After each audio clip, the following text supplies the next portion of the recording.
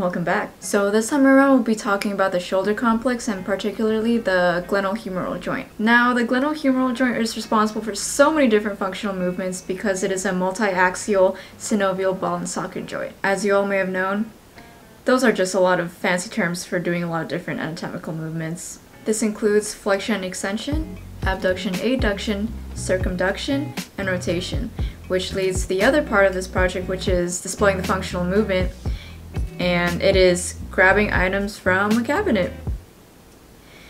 Oh boy, here we go.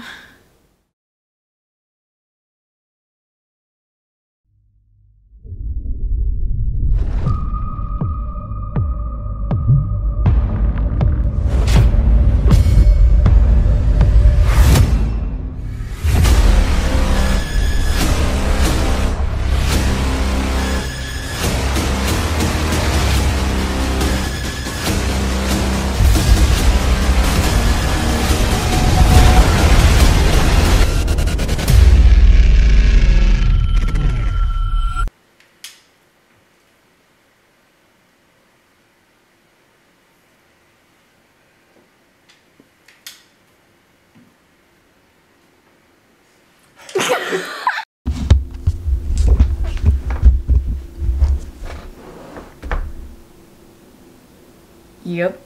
Anyways, for this joint, we'll be focusing on two sets of movements, which are flexion and extension, and internal and external rotation. As you can see here, when he lifts his arm up to grab the stuffed banana and take it out of the cabinet, he uses primarily the anterior portion of his deltoid as well as the biceps brachii, coracobrachialis, and the clavicular portion of the pectoralis major for flexion and extension. According to this one study from University of Lyon, the supraspinatus can also be assumed to contribute to this joint stability in order to overcome the pulling effect of the deltoids, in case it might accidentally pull the humeral head out of the glenoid fossa. As for internal and external rotation, also known as medial and lateral rotation, you can see that it's pretty subtle when he's setting down the items on the counter and then bringing it back before grabbing the next item. The muscles that are involved with this movement are mostly the subscapularis and infraspinatus, but there's also the latissimus dorsi, the teres major and minor, the pectoralis minor, the pectoralis major if it's also during adduction, and the trapezius for mostly external rotation and to stabilize the scapula. According to a couple studies regarding spinal cord injuries and shoulder instability, the rhomboid muscles are also involved in external rotation of the glenohumeral joint because it produces downward rotation of the scapula as that rotation movement is happening. So the innervations involved with these muscles reside at the brachial plexus. Just like right here, starting at your neck, going down all the way like that.